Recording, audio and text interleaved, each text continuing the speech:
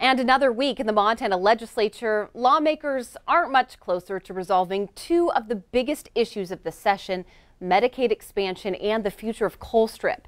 MTN's Mike Dennison explains. The state Senate deadlocked 25-25 Thursday on the bill to continue Medicaid expansion, which provides health coverage to 96,000 low-income adults in Montana. On Friday, Democrats asked the Senate to take it up again, but leaders of the Republican majority argued against it. I've had a lot of people come to me with a lot of questions that they're delving into that legislation and they want some more time. The Democrats' request failed on a 24-26 vote. It appears Republicans are waiting to see what will happen to a proposal meant to encourage Northwestern Energy to buy a portion of the Colstrip 4 power plant and a related high-voltage transmission line. GOP lawmakers say the purchase will help prolong the life of the power plant, save jobs, and help energy generation in the state.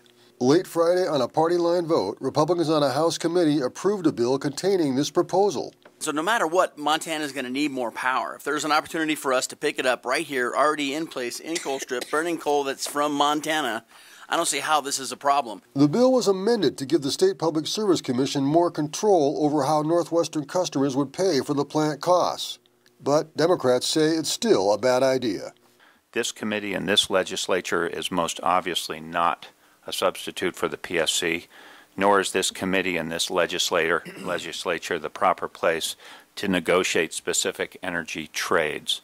But it's also not clear whether sponsors of the Colstrip bill like the amendments either, or what that means for action on the Medicaid bill. Republican State Senator Dwayne Ankney of Colstrip told MTN News late Friday that the Colstrip proposal may end up in a joint House-Senate conference committee, which could insert the language that makes it work. One thing we do know, the clock is ticking. Whichever bill solves this puzzle must clear their respective House by Tuesday. At the Capitol, Mike Dennison, MTN News. All right, thanks, Mike, for that.